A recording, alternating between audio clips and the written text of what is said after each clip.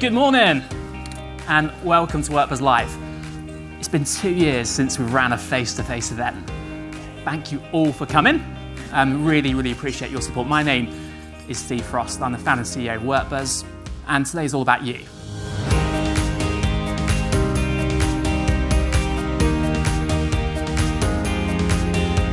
And what makes me so excited is we reached a big milestone in our journey. 6 months ago, almost to the day, we raised our first round of venture capital funding.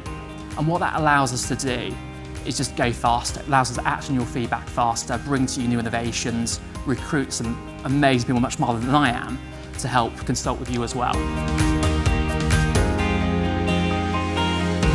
So it really is a problem shared when we're talking about the challenges that we're facing moving forward. So we asked those 300 plus organisations, what are your top HR priorities right now? And the big reveal.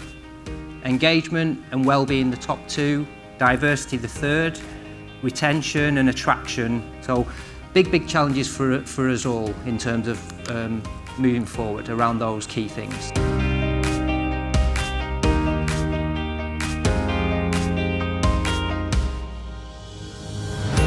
We've been working with WorkBuzz for a couple of years now, and obviously it's really good to meet some people face to face. I'm here today because I'm really passionate about creating a great place to work.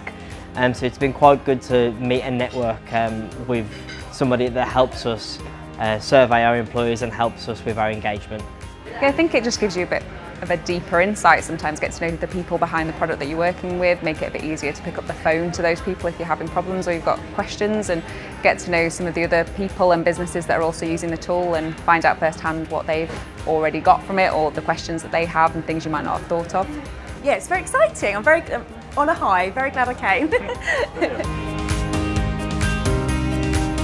But the way the world is changing so fast, the level of disruption, we want to help co-create the future with you.